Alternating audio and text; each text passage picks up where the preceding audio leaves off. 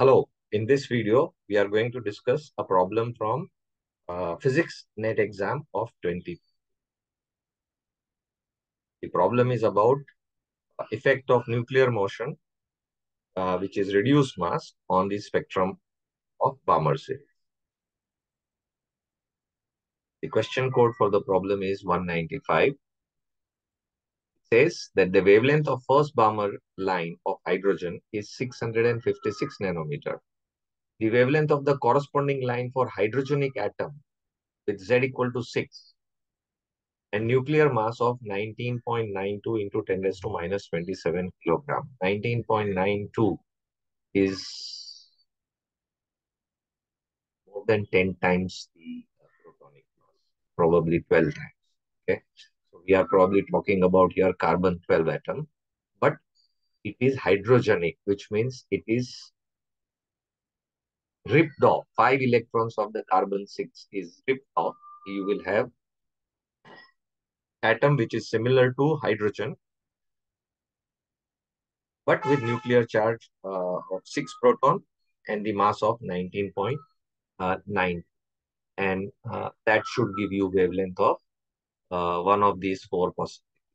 And we have to decide which one is the correct choice. Let's see how we do it. If the Rydberg constant is given by this expression mu, which is reduced mass of nucleus and the electron, z square e raised to 4 by 8 epsilon 0 square h cube c. All right.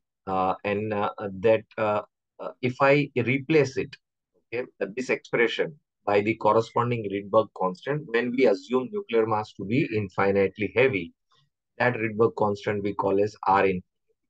Okay, so that mu would become actually mass of electron, same formula in R infinity, but now this R infinity is for hydrogen.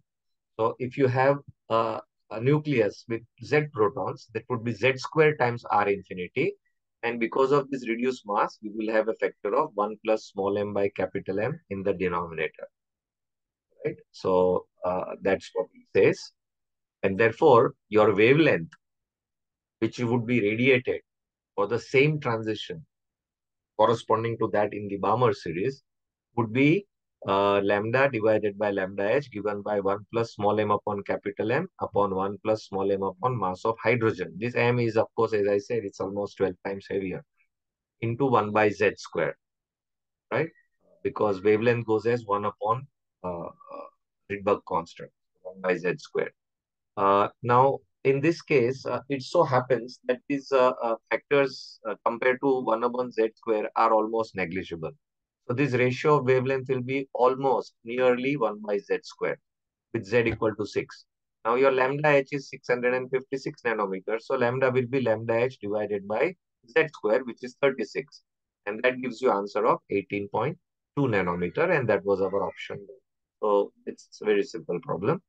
We have neglected the effect of this mass because m upon capital M, if you take m upon hydrogen, this would be 1 by 2000, and that would be almost 12 times more. So 1 by 24,000. So those are a negligible effect.